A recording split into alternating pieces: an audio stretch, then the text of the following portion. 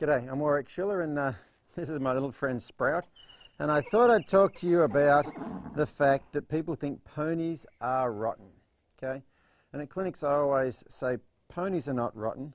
Ponies are just small horses that are taught how to do things by 8-year-old girls who just love ponies.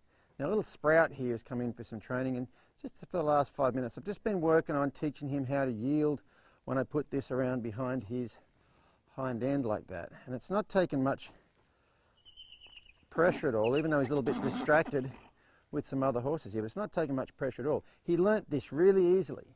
Now he's learning something that I want him to do. They just as easily learn something you don't want him to do if you take the pressure off at the wrong time. If you watch this here, see that right there? I didn't even pull on that rope. Now 5 minutes ago I didn't know how to do that. He got really good on that side and got to where, as soon as I took this rope, went down this side of his body, like that, he started to disengage like that without even me pulling on it. That's how smart ponies are. And I think what they tend to do is, you know, little kids doing something with them, the kid asks them to turn left, the pony pulls his head over and turns right, the kid goes, oh, okay, we'll turn right. And they learn how to do stuff like that really, really easily. But, you know, just ponies are not bad at all. Ponies are just little horses and they think exactly the same way.